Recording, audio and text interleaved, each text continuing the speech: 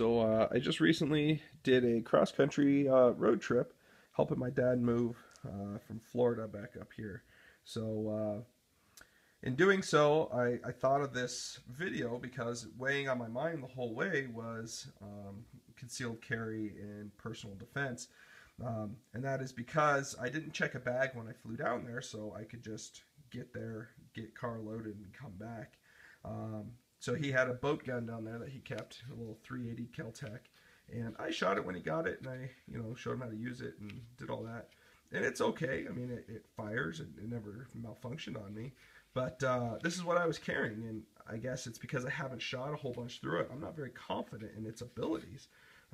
It's a 380 round, which I guess it's is just as deadly as any gun as long as the shot's put right.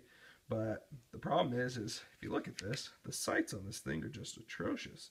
You don't even really have good sights. So, I don't know. My confidence in this gun was not very high because the sights are terrible, and a threat-stopping shot needs to be well placed. And with these sights, I don't think I could do that. At least not from a distance. Anyways, I got to thinking about what I usually carry, and that's my 38 Special, my Airweight Smith & Wesson. It doesn't have amazing sights, but it has better sights than this little 380 does.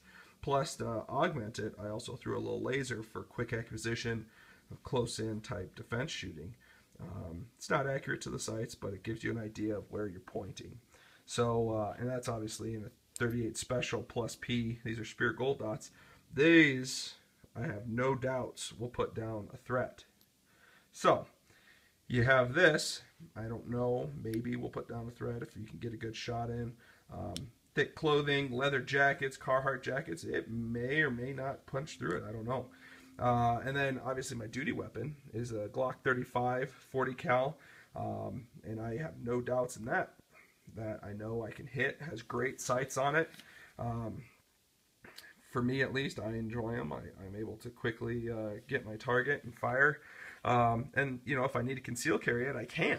I have my Armadillo concealment inside the waistband holster, and it just tucks away. Full-size gun with a tack light disappears in your waistband. It's super comfortable. And then for off-duty, I usually carry my 38 in this little Galco clip it, or inside the waistband. I clip in an appendix carry.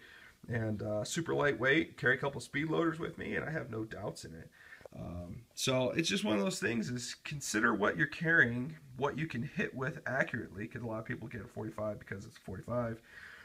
I'm a big proponent of what you can hit with accurately is the gun that's best for you. If you're confident in it, and you train with it, I think any gun or any weapon system can be used to defend yourself. But just think about what you're giving up when you get a little tiny mouse gun. Yeah, it's super tiny and concealable. I just carry this in my pocket. But you're giving up sights, stopping power, capacity. So this is my happy medium. What's your guys' thoughts on this? And thanks for watching.